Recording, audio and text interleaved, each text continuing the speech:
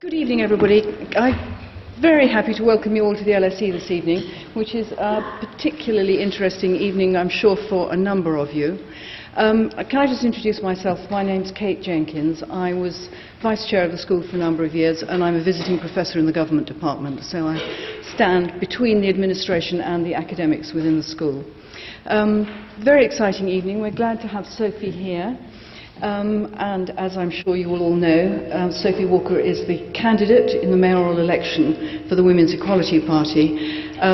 Sophie's been a journalist for a number of years, and she also works closely with the National Autistic Society, working particularly on the problems of women and girls suffering from autism. I think it's a very interesting balance of interests that she has. Before we begin the formal proceedings, I have to run through some housekeeping. You have the hashtag up there, which I hope those of you who want to use it will use, but I've been told to ask you if you would please keep your telephone tones switched off, even though you need to have it on, I know, to use the hashtag. Secondly, fire exits. There's one over there, and there's one over there, and they no longer say fire, but I'm assured that those are the fire exits. And there are stewards here who will direct you should we have a fire, which we certainly don't expect to do. The order of running, I think, will be simply that Sophie will speak first, and then we'll have question and answer, and I hope we've got quite a long time for that, because I expect there will be a number of questions, and there's a sort of fairly careful procedure for doing that so that we can handle the questions well, which I will go into later. But for the moment, I think I'd just simply like to introduce Sophie, thank her very much for coming, and hand over to you. Thank you.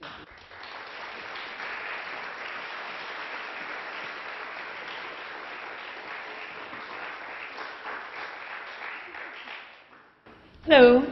It's such a pleasure to be here. Thank you all for coming. The title of this address is called Why Equality is Better for Everyone.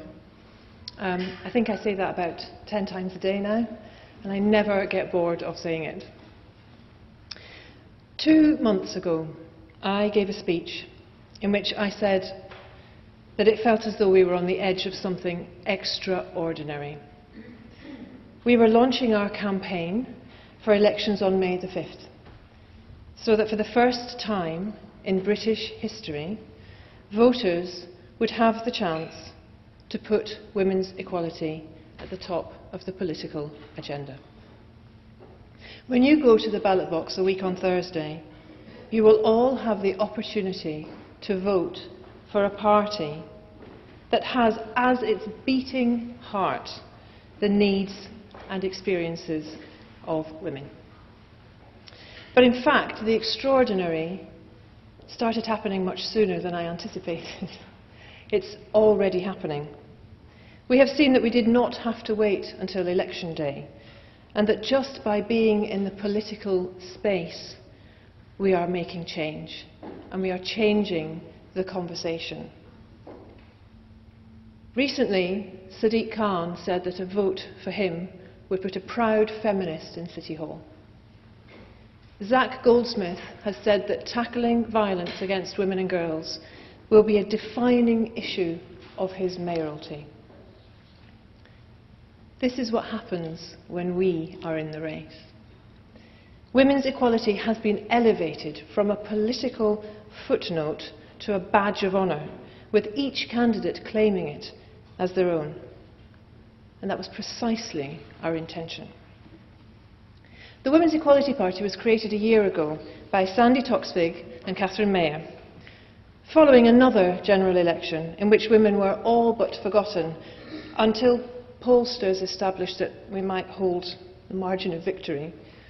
And many of us realised that if we wanted to see change, we had to get out there and be it. We had to become a political force. Just as the Greens and UKIP have shown, the currency of votes has a power in it. But we wanted to do things differently, and we knew that our success relied on us building as broad a movement as possible, and that rather than dividing to conquer, we needed to unite. So we decided to build a non-partisan political party. I think that's a first. challenging the idea of tribal politics, we opened our doors to people from across the political spectrum, because women's equality is not a single issue, and women are not a special interest group, and because we needed to exert pressure on all the political parties to make a lasting change. Unlike the Greens and UKIP, however, we have been asked about our name. Why did we call ourselves the Women's Equality Party? Individuals wonder if this means that they are not welcome. Groups have questioned why we aren't just the Equality Party. The media has categorised us as niche. We were surprised by such queries. Sandy has developed a response that is simply, well, we thought we'd be clear. But as time has passed, I've come to see how important this question is and how it is at the heart of everything that we are trying to do. When we developed our London Manifesto for Transport, we looked at the issue of accessibility. And in examining the prized Routemaster bus, we realised that in fact it was a metaphor for our campaign. On London's buses, wheelchair users and people with pushchairs are pitted against each other for a tiny amount of space. Mums with babies are left waiting in the rain as buses pass. Some wheelchair users have given up trying to use buses as a reliable means of moving around the city. And yet, until now, the idea that we might consider making enough space for both groups has simply not been considered. Equality is seen as a zero-sum game. If we give a bit of equality to this group, then it will need to be taken away from that group. One of the things I've heard so often since I started doing this is, haven't you got enough equality? I don't know what that looks like, but my instinctive answer is always no. And our response here is to say, let's design a better bus. When we can all use the bus, the public transport system does the job it is supposed to do. People cut down on car journeys, air pollution falls. Put simply, equality is better for everyone. Let's take childcare as another example. London has the highest rates of maternal unemployment in the country. Across the country, 1% of men are using their paternity leave. The sky-high costs of childcare, combined with London's pay gap, which is the biggest anywhere in the UK, 23%, as against a national average of 15%. It means that the sensible decision, in fact for many the only decision, is nearly always going to be that the woman does the caring.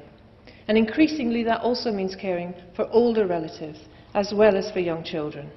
So women are dropping out of the workplace and men are dropping out of their families. It is a system that works well for no one. Let's take a closer look at what's going on in our economy. Right now our economy does not work for women. And that is a problem, because women make up half the population. And by barring women from the workplace, by discriminating against us, by creating occupational segregation so that the jobs we are allowed to do pay less and are held in lower regard, we are limiting our country's potential for economic growth. We are limiting the diversity of businesses. We are limiting their ability to tap a diverse range of talents by trapping so many women at home, unable to work. And don't just take my word for it. In a report last year, the McKinsey Global Institute found that advancing women's equality could add $12 trillion to global GDP just by 2025. And yet the old-fashioned political parties continue with their old-fashioned approach. The recent budget announcement is a case in point. In the face of a growing national debt and economic instability, the government continues to prioritise investment in infrastructure and construction, men's jobs, while women's jobs in the public sector are seen as expenses to be cut. The result? To drive women into even greater dependency on government services and benefits. And so the circle turns. Meanwhile, the media continues to show us its version of this world. The media is the heart of our culture. It has a profound effect on the way that women and girls perceive themselves and perceive the world around them. In the UK, we have grown used to print and broadcast journalism that sidelines women, that sexualises women, that is reliant on a male-centric news agenda from which women are largely excluded. We are used to watching TV content that contains a limited and limiting number of roles for women. With a sense of gallows humour, we put this list together in the office. When you say female character on TV, the first answer is usually murder victim. The next one, drunk single woman. The next one, the token BME character. The next one, the disabled character, if we're lucky. We are used to seeing sport as an arena in which women simply don't compete. We are used to fashion and beauty photography that shows women with an unhealthy BMI, and all of this, all of it, limits women. But just as importantly, it also stereotypes men in ways which hold them back. The everywhere character of the bumbling dad is just as insidiously harmful. Equality would be better for everyone. Violence against women and girls is one of the most important examples of the damage that is done by this structural inequality. For it is a structural violence that is largely perpetrated by men against women on the basis of their gender. As long as women live with the fear of violence, none of us are free. And yet the justice system's failure to understand this means that instances of harassment, abuse and violence are increasing, while prosecution rates remain the same. And the government's failure to understand this means that specialist support services are being closed down in favour of gender-neutral, generic service providers. A gender-neutral approach does not deal with the perpetrator, and it does not support the specific needs of the victim, whoever they may be. And a gender-neutral approach to politics inflicts the same damage. So equality is not a zero-sum game. It has the potential to transform our economy, our society, and our businesses. Equality belongs to us. City Hall belongs to us. We are within our rights to lay claim to both. So that's what we're going to do. Every candidate in the London election has an economic plan. We have a plan that will create a step change in the economy. We've got the radical idea of giving London's 4 million women the opportunity to do the jobs they want to do by providing flexible, affordable childcare, by fighting back against discrimination. We will lead by example, making every job in the GLA flexible by default and publishing pay in City Hall with full transparency right now, so that we can get a real look at what is going on inside our organisations and take action wherever they fall short, so that we can encourage London's businesses via the commissioning power of the Mayor to do the same. We will make sure that part-time workers are paid at the same hourly rate as those on full-time contracts. Revolutionary! But it doesn't happen otherwise. We will make work work. Every candidate has a line about childcare. We will build a world-class caring economy investing in care and valuing carers' contribution to our society. Only we have a plan to close the childcare gap between the end of paid parental leave at 9 months and government-funded support at 3 to 4 years. Because nothing is a bigger barrier to women's employment than the cost of London's childcare. We will ensure that London's boroughs meet their duty to provide care for disabled children. And we won't stop there. We will convene a commission on care so that we can truly see the scale of demand and the scale of the chronic recruitment problem for carers of older people. We will ask care providers to pay a living wage and provide quality training for a job that should be respected. We will encourage employers to provide 5 to 10 days of paid care leave each year and a day one right to request flexible working. Good employers will also offer a period of adjustment leave, because sometimes the need to care for a loved one can turn your life upside down. Every candidate has a housing plan. Boy, do they have housing plans. Only we will put more money into women's pockets right now to make rent affordable right now. And that matters because twice as many women as men in London spend half their salary on rent. And when overall, every year, women in London earn £70 billion less than men in London, they have a very different idea of what affordable housing looks like. And I want to be clear, there is no silver bullet for a housing crisis on the scale of the one that London faces right now. Any candidate who insists that only he has the answer is doing Londoners a disservice. Instead of arguing over piecemeal plans, this very old-fashioned politics, my idea is better than yours, no mine is, no mine is, no mine is, no mine is.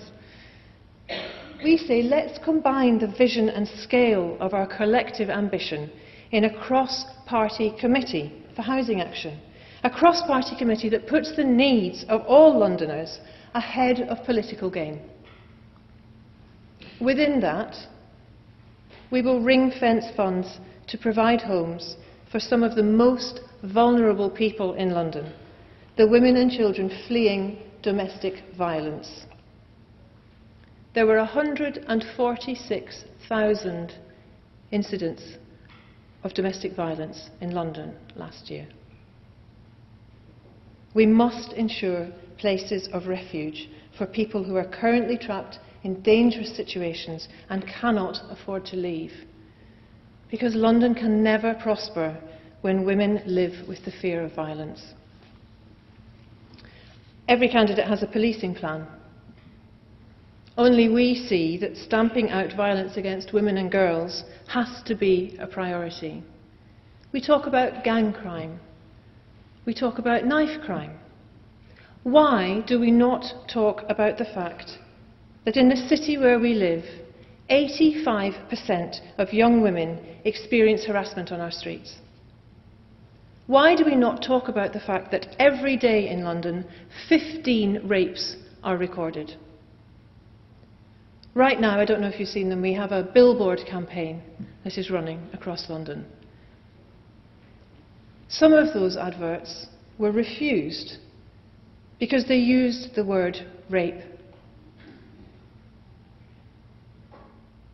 We were denied the language to tell the story of London's women. We do need more police, yes. We will train a modern, diverse police force that understands survivors' experiences, that has the trust of the community, that can do policing better for everyone. We will also provide sufficient and sustainable funding for specialist support and counselling services that are for and led by women, including BME women, including disabled women, so that no survivor is ever turned away. But we need more. We need to be ambitious. We need to be hopeful. We need to build a tolerant and respectful society. So we will teach the next generation to respect and protect each other by providing specialist sex and relationships classes in all London schools, a directive straight from City Hall. Every candidate has a plan for transport. Only we will put accessibility and safety at the top of the list. The night tube is no good if women are afraid to use it. So we will introduce a night watch service on buses, trains and tubes, following the fare dodger model. We will improve lighting, Wi-Fi and information so that victims know how to report harassment and bystanders can stop it. We will use an inclusive design process to build better buses and accessible tube networks. We will build more cycling facilities and cycle highways so that women and children can bike around the city in the same numbers as men, in greater numbers and in safety. That kind of equality is better for everyone. Gender equality could deliver so many prizes. Untapped billions in economic growth, better functioning institutions, more accessible transport, safer streets and cleaner air. But the biggest of all is a more harmonious society. Research clearly shows that more gender-equal countries are better places to live. They have lower rates of depression, lower rates of divorce, higher rates of well-being. They are happier, safer places. I want that. I want that. I want London to be the first gender-equal city in the world. I am campaigning hard to make that happen.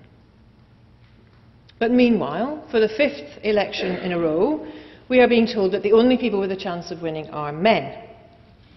For the 5th time in a row, we are being told that women's opportunity and prosperity is not a big issue.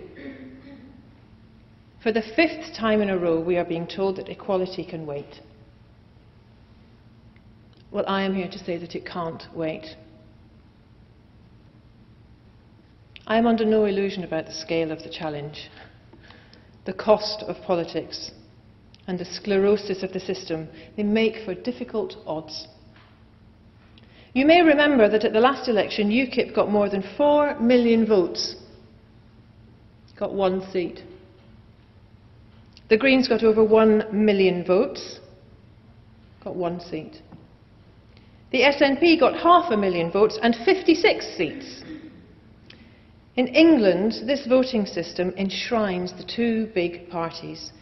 It makes them feel they don't need to earn votes. It makes them feel that they are entitled to them.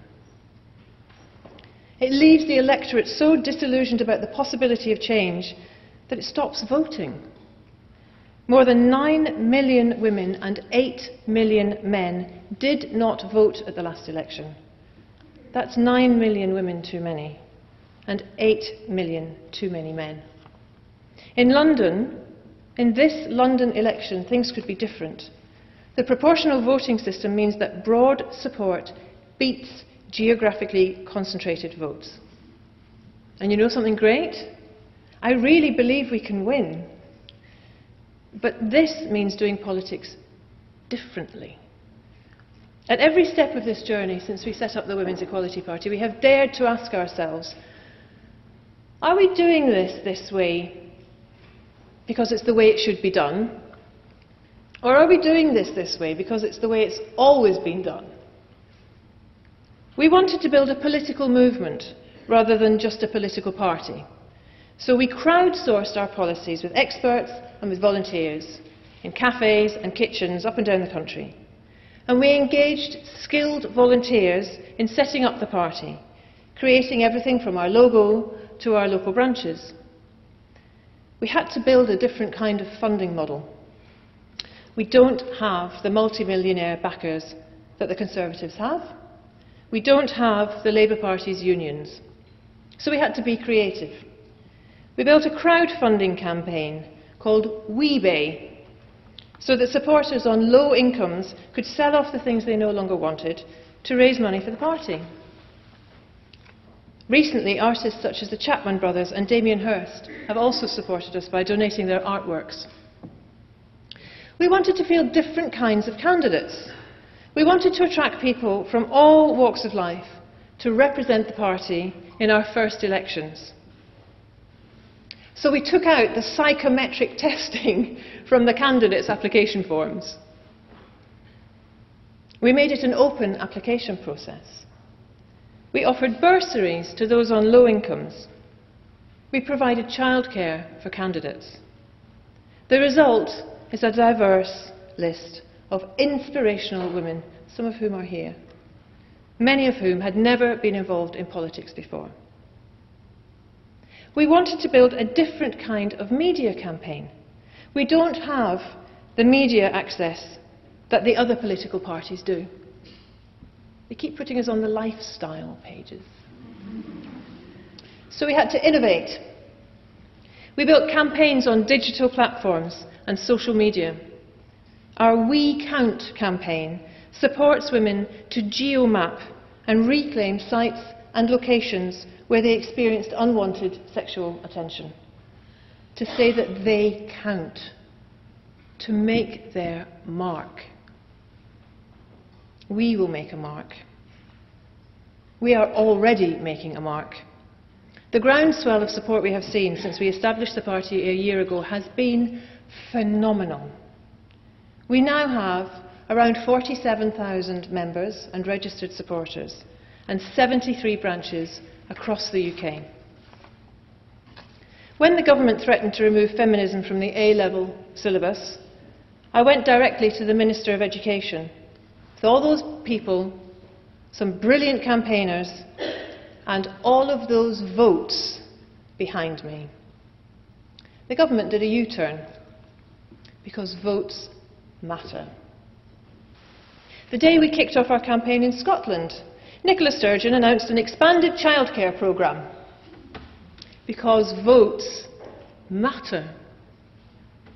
When I attended the Women of the World Mayoral hustings, I had the peculiar experience of hearing Sadiq Khan make to that audience the same speech that I had given at a previous hustings.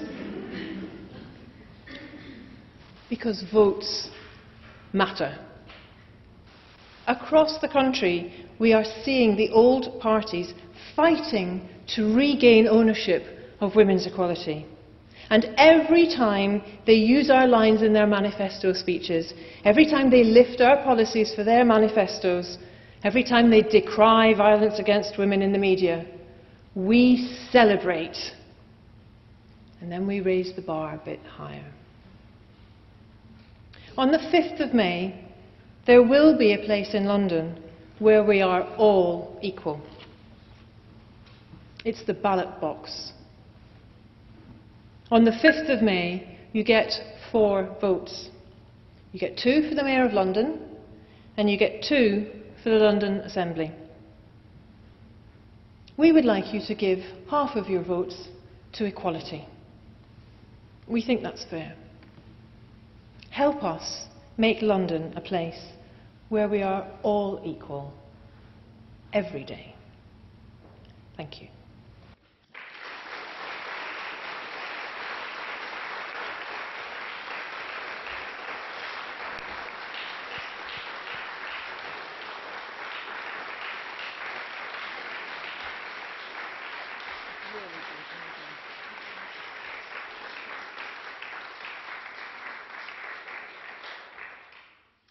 Well, Sophie, thank you very much indeed. I think that was an excellent exposition of a number of tricky issues, extremely clearly. Thank you very much. Questions now. Can I just make a couple of points? I do want to emphasise that the LSE is deeply committed to the importance of freedom of speech, and we want everyone to feel they can put their point of view clearly. But we are also committed to respecting each other and recognising that while we might not agree, we should accept that people have the right to say it, but equally, if people are going to say things that seem extremely contentious, that they recognise that they need to be careful and respectful similarly in how they do it. So I'm sure this will be an entirely relaxed occasion, but I'm always asked to say that, so thank you for listening. You have the hashtag up here. I should have mentioned that this is being videoed. It will be online as a podcast, we hope, fairly shortly.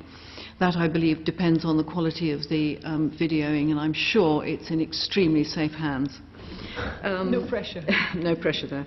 And that's all I need to say. Would you please, in asking questions, say who you are and where you're from? Of course, if you don't want to, then you don't have to, but it's very helpful for us to know who's here and who's asking questions, just because we're interested, not because we want to follow it up in any way. So can we now move to questions and ask Sophie to take as many as she can? Yes, lady at the back there, and somebody over here with purple. Thank you. Hi, I'm Jacqueline, and I've lived in London for most of my life. You made some very interesting points about your policies, but one of the things that I think is really important is that the reason women aren't equal in this society, it's a deeper cultural thing rather than a policy issue. So how do you think what sort of policies can you use, or, to try and change that? Because it's something that's really ingrained in. Absolutely is, yes. It's buying our girls doors and not allowing them to play with cars and things like that. Yeah. Thank you very much. Yeah. Should I answer that one first? Should we just take one more? Yeah. Actually, my question might go along with that. I want to say one thing quickly. The Name, 1%. please. Oh, Name, sorry. particularly. My name's Lucy. I'm a student studying sociology education. I've lived in London for 20-odd years. I want to say quickly about the 1% of men who take paternity leave. That's 1%. I heard it was 1% of all men, and I was quite disheartened. But it is 1% of all men, so that meant it's a high proportion of the eligible men, which was a little bit heartening because, again, it's that thing about it's a movement in the right direction. So I thought that was nice. But my question was, you mentioned City Hall's going to do sex and relationship education throughout all schools. At the moment, I know the Tories are completely three-line whipped anti-sex education compulsory. And I'm for it. But then I think if the academies come in, how is that going to work? But I think as well it's a good thing. To me, sex and relationship education is a good way of educating everybody, boys as well, about equality, about female issues. And that's one of the areas you could be addressing the cultural ingrained idea that women are less than men or whatever. Thank you. Jacqueline, yes, it's absolutely ingrained, and that is why we set up a whole political party to concentrate on this. And I think that our approach is to say that we need to restructure, and we need to restructure all the way along, all the way through every approach. And that's why we set the 6 objectives that we set. Which include equal education, equal parenting, equal pay, equal representation in business and in working life, equality in the media, and an end to violence against women. Because we think that this is not something that you can do in bits. And that's why it's taken us so long to get so very, very, very far, very, very short distance. Because the other political parties come at this precisely like that, like a detail. So they will sort of surface and occasionally say, oh, somebody says something about equal pay, or we'll tweak this bit over here, and then go back down into whatever they were doing before. And then, occasionally they'll hear something else about discrimination. So okay, well, tweak that valve over there. And what we're saying is that it's all got to happen all at the same time, all together. The question of how our culture views women is so closely tied to women's capacity to earn. It's so closely tied to the way that women are portrayed in the media. It's so closely tied to women's voices in Parliament. Men outnumber women 2 to 1. It's so closely tied to the paucity of women in leadership positions in business, but also the occupational segregation that means that little girls are being told that they shouldn't be doing this, or they shouldn't want to do that, or that actually they need to do this. We did some really interesting work with the Young Women's Trust, who have ambassadors speaking to young women in job centres, because that's where that pay gap starts, right there. They arrive looking for a job, and young women are steered into lower paid childcare often jobs, and young men are steered into construction work, which is immediately better paid, and we're off. And so, I think it's all so interlinked that the only way that we can tackle this is to do all of it together as a connected piece of work. It's not about, it's not a clause here. It's not a tinkering with a piece of legislation there. We are so far beyond that. I was telling somebody else the other day, my daughter, I've got a 6-year-old daughter, and she's going through that phase where she's really worried about when I'm going to die.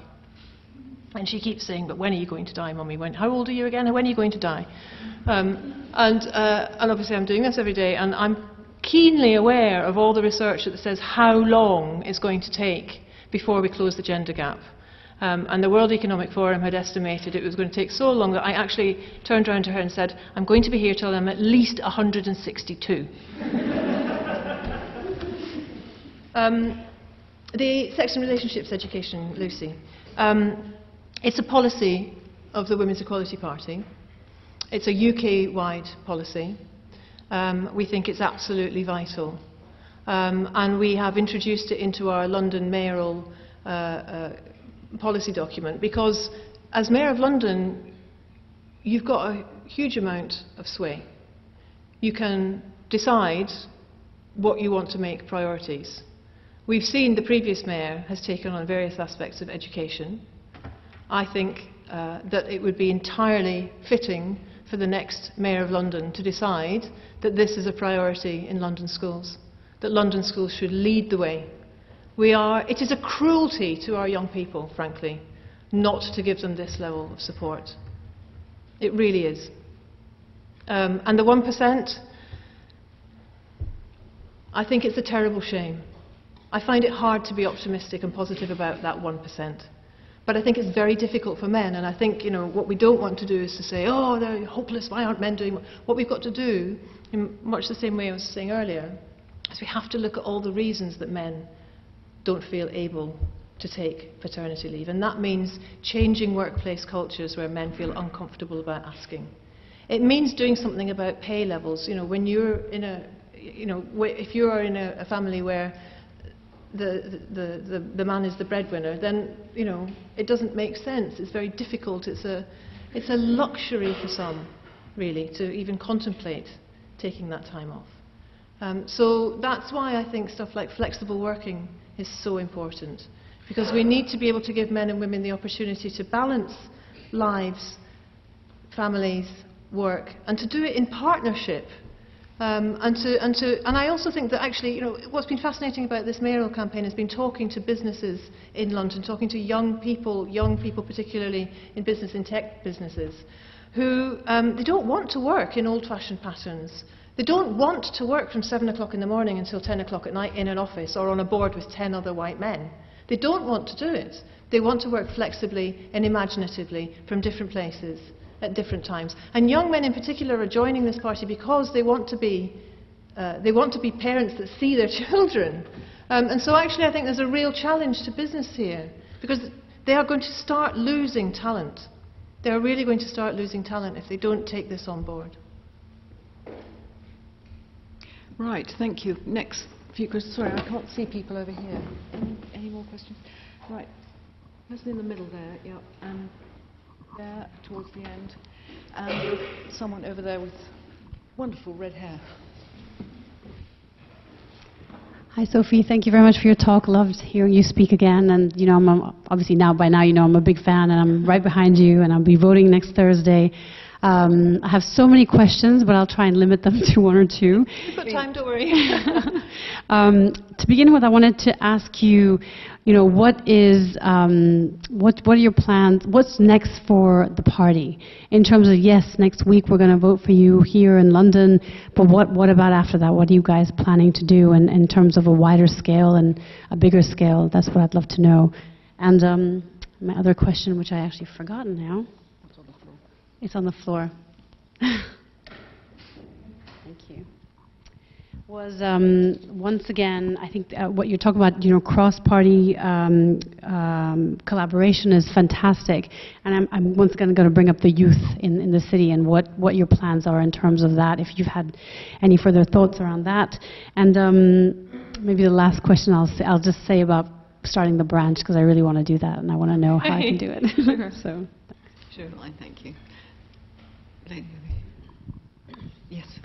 Sophie, thank you very much for I'm very sorry, names please. Sorry? Your name and... My name's Jeanette from Putney. Fine, thank you, Jeanette. The dreaded Putney with the wonderful High Street. We have, I don't know, the present mayor seems to have done absolutely nothing about the air quality in London. And I'm wondering if you could help us and tell us what you intend to do when you become mayor. Do you know, my first thought when you said Putney was air quality. It's a bit hard on Putney, but it's certainly true. Is it on? I'm Teresa, I'm an artist and I live in London. I've been fighting for many of the things that you've been saying since I was 18 and I'm now a very old bird. However, I just wanted to say one or two things. What I began to notice when I went to the endless meetings that all of us have to go to, if there's 5 women and 7 men, whatever you say, even if they agree with you, nothing happens. The answer is you've got to be at these things shouting as loud as you can. And it does work. Many years ago I became a local councillor, which I assure you was most interesting. I recommend it. But when I went in, 3 of my friends said, "Oh, if Teresa can do it, so can I." But the thing that worries me at the moment is you haven't got a chance of getting things done unless there are equal numbers. And I am working as far as I can at my age for equal women in Parliament at the next election, 50-50. I don't care what party you are, monster raving loony if you want to, as long as there are equal numbers of women. Now, a lot of these beautiful young women I see around here, get your mums, who are probably sort of middle-aged, 40s, 50s, get them to stand. And it needs encouragement. Forget about the rows we have with our mothers. Get them to stand. If they won't stand for Parliament, try the local authority. It's only when we have equality in Parliament that we are going to get other things done. And I wish you all well. Thank you. Thank you.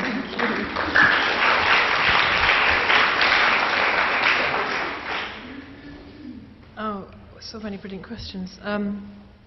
What's next for the party? So, when we sweep the board next week,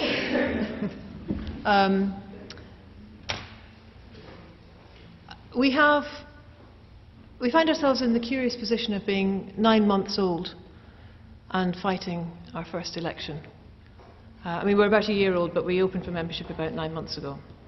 And the pace of the party since we first came up with the idea has been incredible. We only do things fast, as these exhausted people in the front row will tell you. So I think what we will do is we'll take a breather and we will go back to you. We will go back to our members and we will talk about what you want to see next. We are totally led by our membership. We are grassroots. You, the members, wrote our policies. We are aiming to have our first annual conference in the autumn. So that will be an opportunity to do a lot of thinking and a lot of strategizing together. We will be doing a huge amount of fundraising for that conference. So if you know anybody who wants to help us host a conference around about October time, let us know. But really, the next bit is learning from this experience, from learning from the first election, and putting that into a strategy for 2020, and consulting our members on how you want to develop the party to do that. In terms of helping youth be part of politics, this is a really, really good question. This is such a good question because this is another thing that I've really noticed in participating in this mayoral campaign, is how little actually there is across the general conversation in London about what it means to be young in London and what it means to live in London as a young person, what that feels like. And that, that spans a whole range of stuff that I think we should be doing better. From, for example, there's the piece on SRE that I really want to do. I think we need to be looking within the conversation on housing at building communities where young people can thrive. So it's not just about building houses, it's about having youth centres, it's about having spaces for young people. And also I think there's a lot about services supporting young people to thrive and flourish. A lot of the work I do with the autism support group that I run, I set up so I came to politics when my daughter was diagnosed with autism, and I was really shocked by how poor the understanding and support services were, particularly for girls with autism and parents of girls with autism, because we have this idea that autism only happens in boys and they all look like Rain Man and they all behave in that way and they're all really good at maths. And so that to me was the moment where I also saw how bad, for example, things like children and young adults' mental health services in London are, how they are really struggling and underfunded, how long the waiting lists are. And I think there's a huge amount of work we need to do to help young people in London feel part of the city, part of life, part of how they can, partly that they can change stuff, that they can participate, and that is about creating policies that speak to them and are written by them and for them. And that's what we're also trying to do in the Women's Equality Party. So we have a very strong youth membership, a very strong youth branch. Our youngest members, we take membership from 14. We've been doing, it's been great to see how energised young women and young men have been by having that possibility to come in and talk about doing things differently. The last question on starting a branch. If anybody wants to start a branch, please get in touch with our central office. The contact details are on our website. We have brilliant members of staff who will either tell you where your nearest local branch is and connect you to all the activities that are happening there, or if you're in an area where you don't have a local branch and you'd like to set one up, we will talk you through the process and help you organise that with a group of people around you to help you share that. Because one of the things we found out very, very quickly is that once you set up a local branch, you will find yourself very, very busy. Air quality. Yes, this is what we're trying to do with our transport plan. We're trying to come at this differently. What I find interesting in all the conversations we have about transport in London is that we talk about building more and more and more and more infrastructure. It's about making it bigger and bigger and bigger and bigger and bigger and bigger. And I understand that that's got to happen, particularly in areas of South London where the transport system, the networks aren't there. But I think weirdly we've moved away from actually having a conversation about making what we do have work better, so that people can actually use it.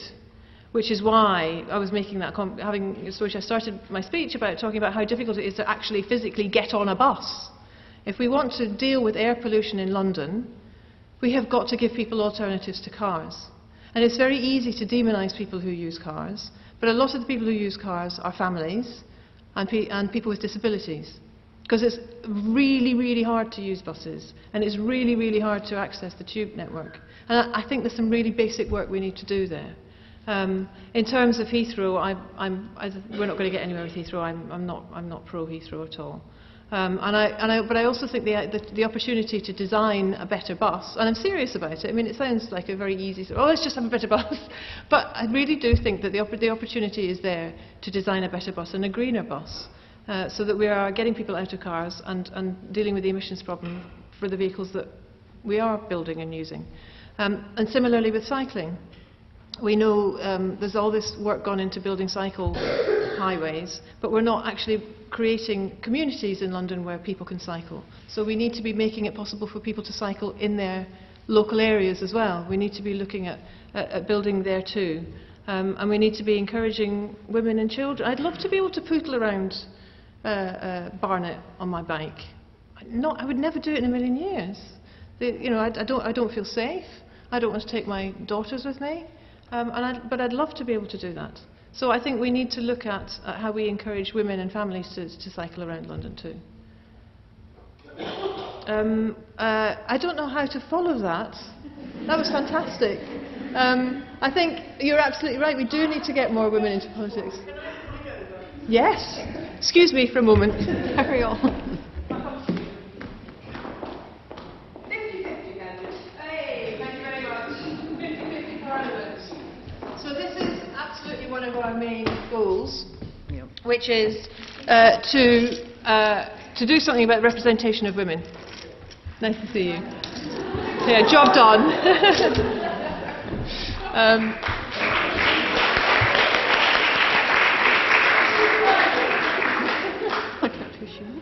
So there's two things here. I'm just going to answer a question. So I'll call it down the hallway.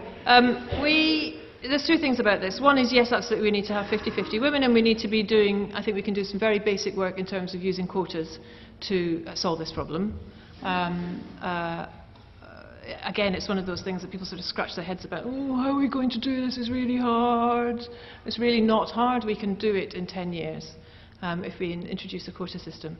But there's a deeper piece of work we need to do too, which is something that we are doing at the Women's Equality Party, which is giving women the confidence to do politics, to come into campaigning, to join a political party, to raise their heads above the parapet, to say, you know, actually, I do have a voice and I want to use it and I want to do this differently. Some of those things are very practical issues.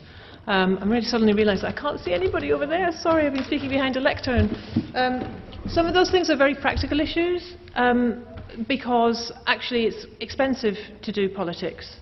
And that's a reason why fewer women do it. You have to campaign, you have to have funds. You have to be able to walk away from a job for a period of time and canvass and talk to people and pursue that really punishing schedule of campaigning. And so there's and that's why we took the very practical measures that we did in terms of offering support to candidates on low incomes and childcare support. You know, that's another reason that women don't do politics or are reluctant to do politics, because everything so often comes back to childcare. So we offered childcare support, and you know, nobody's ever done that before. It blows my mind that nobody has ever done that before. That no political party has offered childcare support.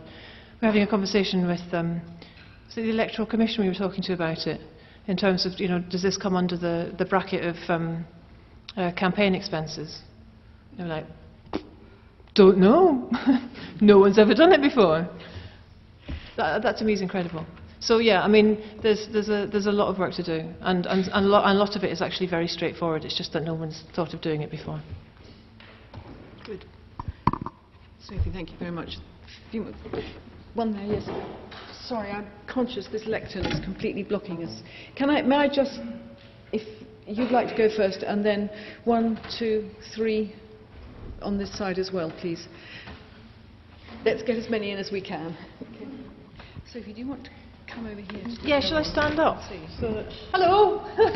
Terribly sorry, I hadn't realised the extent to which this was blocking us out. So sure. Hi, my name's Lauren. I thought it was interesting how you described yourself as a non-partisan party, and I think especially from a PR point of view, that's a really great idea. But it seems like a lot of the issues that you kind of want to implement, so especially the provision and the extension of affordable childcare, seem far more ideologically aligned with the left. And so what I was wondering is, how far do you believe it's really possible to be a non-partisan party and also to be a party of intersectional feminism? Or do you think that, you know, an intersectionally feminist party will always have more in common with the policies of the left? Thank you very much. Hi, my name is Anna, and I've lived in London for 2 years, but I'm originally from Denmark. And thank you for the speech. It was really interesting, and it gave me a lot to think about. But I was wondering, because we don't have a women equality party in Denmark, and I haven't seen it many places in Europe, actually. So I was wondering why you've started a women equality party here in UK. Is that because it's more necessary here in the UK, or is it because EU feminists other places are more lazy? And that brings me to my second question, which is, if we go a bit broader and we think about EU and the Brexit and everything that's coming next, where do you stand regarding the European social project and the Brexit? Sure. Thank you very much. Okay. So, non-partisan. Yeah, it foxes everyone, this. And it's an experiment. You know, it's completely an experiment. However, I completely reject the idea that equality for women is an idea of the left. Totally reject it. And I think what's really interesting about this party is that we are amplifying the voices of people in all of the other parties to get this to the top of their agendas too. We know that there are women in all of the other parties who are saying to us very discreetly, keep going, because now we have to have that conversation here. And that's a really important part of our work. In terms of intersectional feminism, I wasn't quite sure what your question was, except yes, we are. We are completely grassroots, grown from the bottom up. We are running a list of people, a list of women for the GLA. That list is 30% LGBT+, 30% BME. It's fully representative of our membership, and I think we're bringing a far more accurate representation of what women look like in all their forms into politics. And we plan to continue that way, along that route. Why did we start a wee party? Shall I go and get my speech? I mean, we started the party because we were sick of waiting. I was really sick of waiting, and so was everybody else who came to join us. And it was very, very frustrating to me because I really wanted to use my vote. The last general election, I really wanted to use my vote, and I wanted to vote for somebody who would understand my experience, who would offer to me solutions for the problems that I needed help solving. I wanted somebody who was going to see and understand and act on how expensive my childcare was, on the fact that so many of my friends were paying for that childcare out of salaries that are lower than those of the men in their workplaces. I wanted somebody, having been through the experience of my daughter's diagnosis, of the struggle to get the services and the support that we needed, I wanted somebody who would understand what her life was going to be like as a young woman, doubly discriminated against now because of a disability. I wanted someone who was going to build an education system that saw, reacted, responded to the sparkle that was slowly dying in my little girl, who bounced into school at the age of 4, saying, I'm going to be an astronaut, and I'm going to do this, and I'm going to do that, and came out only a very few weeks later saying, the boys say I can't do this, and I can't do that, and I shouldn't wear this, and I didn't see any of that. I didn't see any of it in any of the other parties' policies. I didn't see any of it. And worse, I saw a nearly version of it at the back of their manifestos. Like I was a special interest. Pigeon fanciers and women. Let's do a couple of lines for them. And I thought, I am sick of this. I am really sick of this. I am sick of having my vote taken for granted. I am sick of voting and being told to wait in line. So that is why I helped build this party. And it is what propels me out of bed every morning, because I think it's time.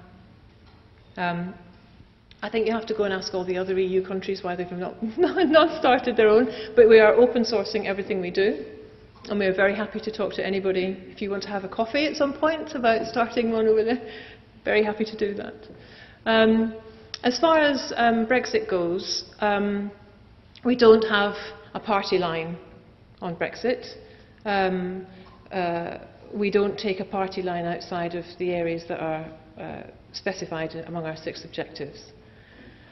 I think it's a great shame that the debate around Brexit has gone so quickly into such an old-fashioned, aggressively masculine argument.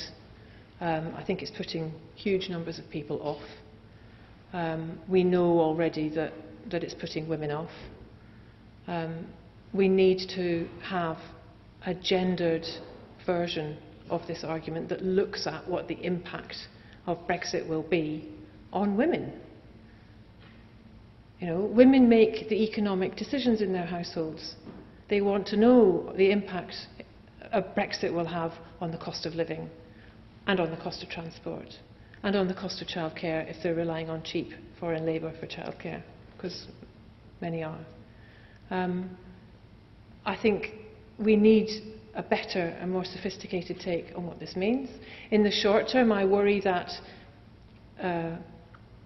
the uncertainty that a Brexit would cause would, as ever, have a bigger impact on women, because we see that whenever there is economic uncertainty, as I referred to in the speech, you know, we invest in infrastructure, we cut back public services, and I don't want that to happen. I personally am pro-Europe.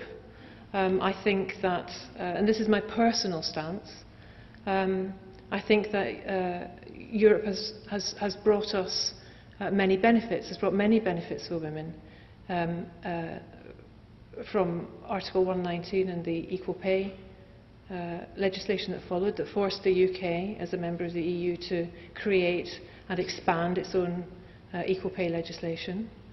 And I understand the worries that some people have about the entrepreneurial nature of the European Commission, but actually it's that entrepreneurial nature that forced through maternity leave as part of a, you know, they couldn't get it through as a social security piece of work, so they buried it in a piece of work on health and safety at work. And so, you know, against reluctant member states. And so, you know, this is what has given gave many, many women maternity rights, protected pregnant workers. The EU's done, you know, Europe has brought us also anti-discrimination work. It's enshrined the importance of ending violence against women. I think there is much more work that needs to be done, much more work that needs to be done. But I think it's made a good start. Okay. More questions here? No, that's fine. Two more. Hello, my name is Fernanda. I lived in London for 10 years, but I am originally from Brazil. I joined the party a few weeks after it was launched, I think for the same reason as you. I was sick of it, just waiting for equality, and also like by my own experience of being out of work because of high cost of childcare. In terms of your membership, you're saying that, you know, the party has now 47,000 members. I'm just curious about what's the proportion of men? Because I think that one of the things that it's important for equality, women's equality, is to have men on board. I think unless they are with us on this, it's going to take even longer. And in terms of flexible work, I think it's very important that we stress that flexible work for women and for men, because more and more now we hear from parents, that, you know, fathers are so, as you said in your speech, that they're taking out of their families because they want to spend more time, but they feel that if they challenge the status quo, they're seen as not very well committed to their jobs. So yeah, so it's basically childcare and membership for men. Sure. Okay. Thank you. question at the back, right at the back there. Somebody. Do you mind passing the microphone? Is there anybody else over there?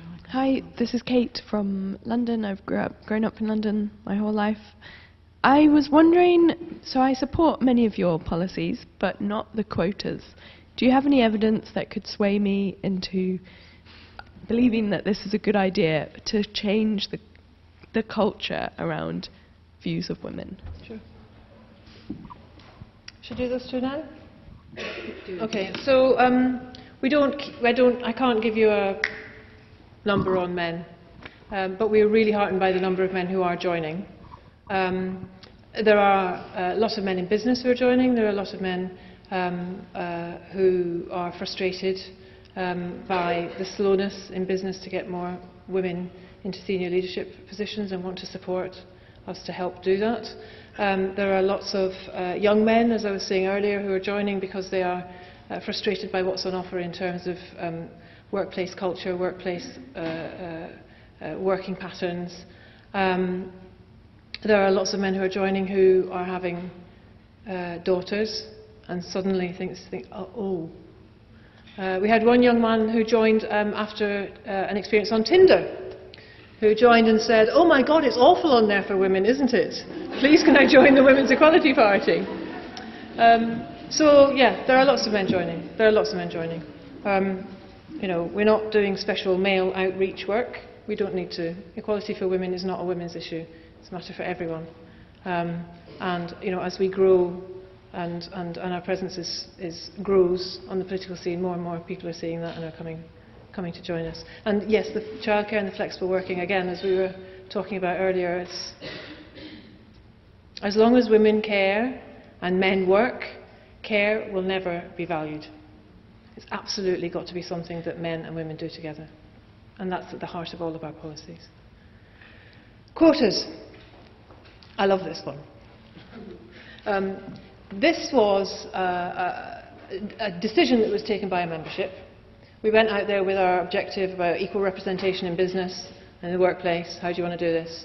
And the answer came back really loudly. I think it was like, 8 out of 10 members said, you know what? Quotas. Tired of waiting, tired of being told, we can do 25%. Okay, if we just about get 25%, that's great, look, that's progress, hooray. Now we can try for 30%. Really? Can't we be a bit more ambitious? Do we have to be happy with 25%? Why do we have to be told that 25% is the best we can do? Why do we have to buy the argument that quotas introduce mediocrity? If by that argument, the only people who are any good at anything are white middle-class men. If that's really the argument, then we're saying that women, that black people, that disabled people can't do anything because they're not on boards and they're not running businesses. And we're also not talking about the quotas that have existed for hundreds of years. All those unspoken, unlegislated for quotas for men, by men. What we're talking about is a short-term, totally transparent process to offer women with the equal skills and the equal talents to go in and do these jobs. There is a huge amount of disinformation around quotas.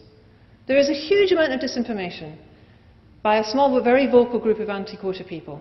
And now there is this weird idea that quotas means like grabbing the first woman who walks past in the street. We need someone for the board. I'll see you at the bus stop. That is not how it works. And we are doing brilliant, talented women a huge disservice by continuing this crazy argument that quotas somehow means that they are mediocre. And our membership is fully in agreement.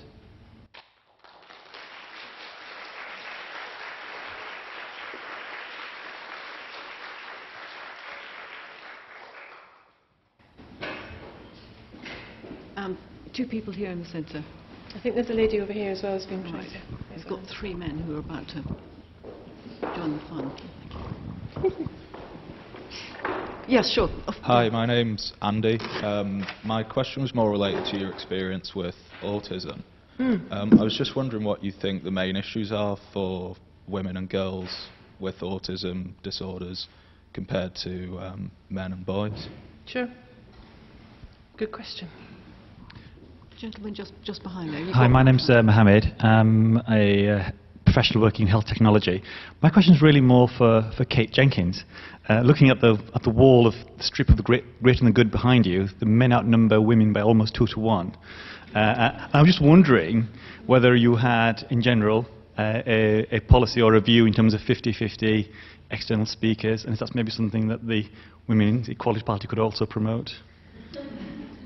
I think we could probably get our heads around that one, yeah? I think we can. Can I say that this is something which is a very live issue, and it has got a great deal better over the years as a result of some fairly determined pressure, and I think we're getting nearer it. There is certainly a great consciousness here. I mean, this evening has been hosted by the Equality, Diversity and Inclusion group within the school who are working at it. But the 50-50 idea seems to me unarguable, really is. And although as chair I shouldn't have said that, nevertheless this issue is, I think, is live in many places, and we have to recognise that that's the case. Great. Joy, please do. Just to add to that, the school formally has a policy of aiming towards 40% minimum for either gender in the public events programme. We do report on that annually, but one of the challenges we have is getting information from speakers, not only on gender, but also on a range of measures such as ethnicity, disability and so on. We're actually looking at that within the EDI task force at the moment. I noticed the images as well, and we are conscious that there's a big issue for the school about representation and about what you see when you come to events here, how we look as an institution. There's a big web improvement programme going on at the moment, and that issue of representation of imagery of the school is really important as part of that. It is a live issue, as Kate Jenkins says. Thank you very much, Joy. Good question. Good question. To deal with the two. Yes, I'll just answer the... This is a fascinating area for me, responding to the needs of women and girls who are diagnosed with autism. And I think the main thing I have to say is that we don't know enough about what it's like to be a woman and a young girl with autism, because the diagnostic template is male. We base our diagnosis of autism on what autism looks like in men and young boys. And women do not present the same way. Young girls with autism do not present the same way. Not least because it's a spectrum condition, so everybody has a different version of it anyway. But there is a real crisis, I think, in what's happening to young girls and women with autism who are not being diagnosed and who are not having their needs recognised. There is a huge mental health crisis happening there, and I think it's a very difficult thing to be a teenage girl. It's a really difficult thing to be a teenage girl with autism, because there is that additional social pressure to behave in a certain way. There is something intrinsically viewed as intrinsically male about the most autistic aspects of men with autism, in a way that is almost accepted. You can be blunt, you can see things black and white, you can do lots of numbers, lots of sums, and be slightly difficult and a bit prickly, and it's like, that's okay, right? But if you're a woman and you behave that way, it is really not okay. Although conversely, if you're a woman and you behave like that, you do actually fit the mould of autism and you might get a diagnosis. But there is a real problem. There are, I have many friends who have girls on the spectrum. I know many stories. I am an ambassador for the National Autistic Society, and I hear time and time again about girls who are crushed by this weight of social expectation, who do not understand the jokes, can't follow social communication patterns, can't read faces, and mask it, are constantly masking it, are constantly behaving in the way that they think girls should behave, because they don't feel able, they don't understand what's going on, they don't have a diagnosis, and they don't feel able to say, I don't get it, I don't want to be like this, I don't want to behave like that, So I think, I have no idea how hard it is to be a boy and a man with autism, but I see how very, very difficult it can be for women and girls with autism.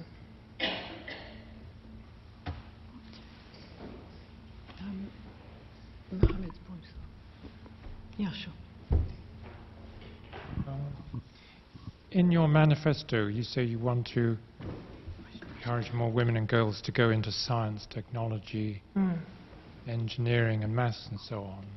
You say there's a dearth of women who run museums and galleries. You do seem to be talking mainly about university graduates. I'm wondering why you don't say more about the so-called manual trades. I mean, why can't we have more female plumbers and electricians? Totally agree.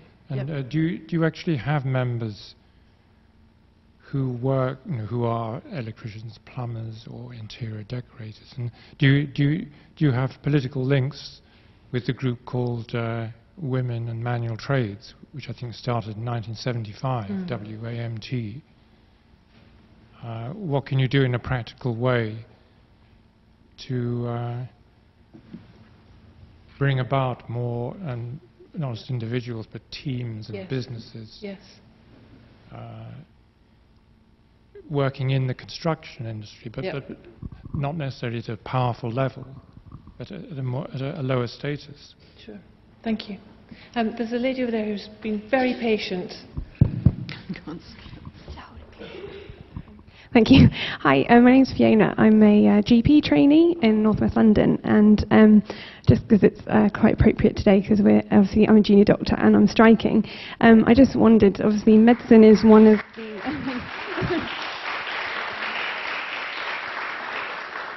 Medicine is actually one of the professions that I think now women's admission to medical school has actually surpassed men, which is brilliant, but junior doctors in the new contract will be, women will be disproportionately negatively affected by the new contract. Because they generally work part-time, and I just wondered, generally what the Women's Equality Party's stance was on it, and whether you'd be, willing to put pressure on Jeremy Hunt and the government from that kind of point of view, because obviously healthcare and the NHS is a very important issue for the whole country, and particularly the half that is women and also children. Yes. So. Well, I was at the vigil last night. The party is fully behind you and has spoken out about the huge injustice of this contract and the particular injustice that it implies for women. We think there should be a fair and equal contract. I think I was appalled to read the equalities assessment of that contract. We have issued statements and been down to support the doctors who are out last night in the freezing cold, I was full of admiration. It's a United Nations Sustainable Development Goal, equality for women, and it's one that David Cameron has signed up to. And so I think it's indefensible that his government is writing contracts that directly contravene that. Yes, I'd like lots of women plumbers and lots of women engineers and lots of women who feel that they can do whatever they want. We have got very specific policies in our London manifesto that look at 50-50 apprenticeships right across the board. So not just STEM, but also getting young girls into construction and engineering and opportunities that they are currently being told are not for them. And we are building relationships with bodies like Women in Construction and Women in Transport, who I met recently. And that's absolutely work that we will continue to do and to grow after the election, along with the wider piece of work we were talking about earlier. So if you've got an introduction for me in Women in Manual Trades, that'd be lovely. Thank you. I'll see you after after the meeting. I just live in London. Sorry, I got very few. That's all right. Thank you. Sophie, any more time, or shall we? I think we're done. I think we're just about done. We've got another question up there. Any more last round of questions? People who haven't asked a question already, all appearing. Somebody right at the back, somebody there. We've got 3 last ones, haven't we? Jessie's itching to ask him a question. She doesn't know if she gets little girl from this Hi, I'm Luke. I work on a programme trying to increase the diversity in the legal profession. I'm sorry, diversity in the legal profession. One of the key things that we're seeing is that those in power, there's no will to change, mainly because they'll lose a bit of their privilege, a bit of their power. What do you want to do to try and make them change, and how do you want to hold accountable those that refuse, particularly in terms of recruitment, retention and promotion? Yours are the big ones till the last. Okay. Hello, I'm Ruth. I'm a strategist at an advertising agency. I wanted to ask you about how you create a culture of leadership, particularly for younger women who may not have been given the role models to step into, for example, senior management, and how that can become part of the day-to-day. And that confidence to be able to speak up and to demand to be heard. How do we make that normal? Good, thank you. Could I just say there are a couple more people who do, by all means, ask questions, but keep them really short because we are running out of time. Thanks. One at the back there, yeah. Hi, Sophie. My name's Roisin and I work in the construction industry. Hey! Hello! You're all very welcome. I actually see quite a lot of women that I work with, and they're all kind of my age, and I saw an older woman turn up in the office and I was shocked because she was so rare, and I've talked with other friends who work in finance and in politics, and older women, I don't want to be 55 and disappear from the workplace, and I want to know what you think or what policies you could make to kind of keep older women in the workplace. Yes, excellent question. How do we hold those in power to account? We build new political parties from scratch and take them on. I'm struggling a little bit with the enormity of your question. You said was this specifically in the legal profession, or was this just a general sort of ensconced, entrenched? My work is in the legal profession. My question is, Yes. I guess, how do you try and force businesses to take on quotas, for example? I mean, you said that you're actually spot on. How do you, in terms of equality legislation, that's been around for years. It doesn't work, yeah. Well, that's why we built the party. Vote for us and we'll do it. We've written policies that very specifically lay out how we would put these quotas in place and how long we think we would need them for, which is a short period of time in order to make the adjustments we need. We've got very clear ideas about how we can work with businesses to encourage them to embrace greater diversity. I think increasingly we're pushing on an open door there, because there's barely a week goes by where there isn't another report that basically says it's bad business not to have a diverse workforce, and you will actually make fewer profits.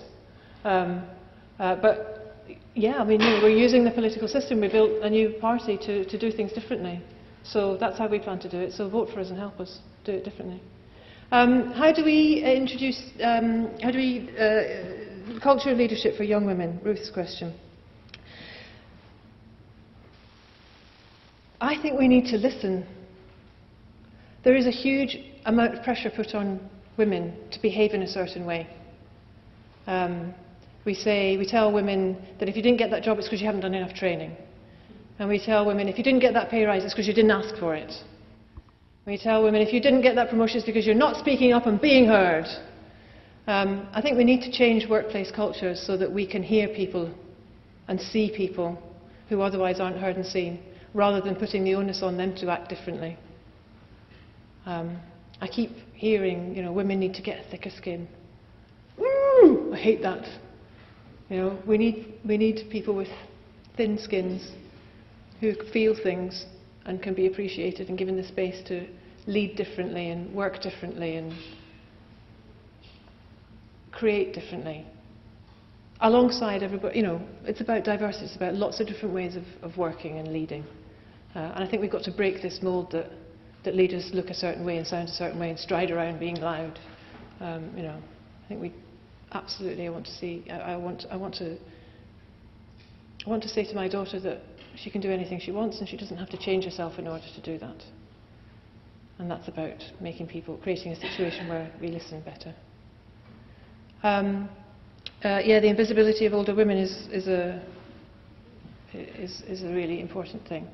And it's one of the things that we have talked a lot about in terms of building policies.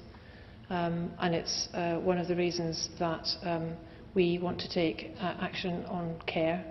I think increasingly what's happening, we're seeing now, is that women who were pushed out of the workplace or kept out of the workplace by the duties of looking after children are now finding it difficult to get in or having to leave again because they are now looking after their parents or their husband's parents. But again, this is not something that is, you know, to go back to what we were saying right at the very beginning, this isn't about, we do that thing over there, and we do that valve over there.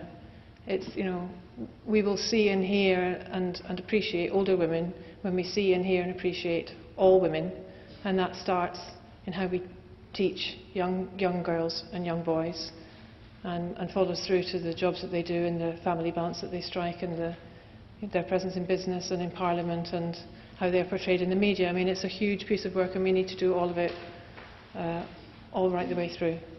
I'm going to be 45 next month, so I've got 10 years. I do not plan on disappearing when I'm 55. Thank you.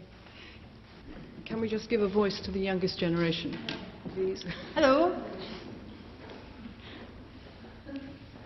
I'm Jessie, and I've lived in London for all of my life. I'd like to say that in schools some teachers can be sexist, and I'd like to know if you can change that.